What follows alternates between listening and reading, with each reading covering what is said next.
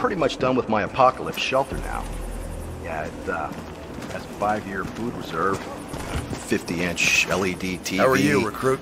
Simulated outdoor view, air filtration system, game room, you know, the works. Yeah, I've got pretty much everything down there. Me and the family are moving in soon. We don't feel safe in the house no more, you know? So, what do you think? How's it gonna end? Zombies? A new ice age? Alien attacks? I figure, global pandemic. Seriously, what is wrong with you? Are you okay? Listen, if you're high, just let me get in on some of that, huh? Come on, man. I want to be just as fucked as you. You know what? The second I started talking to you, I regretted it. You're always so freaking negative. Always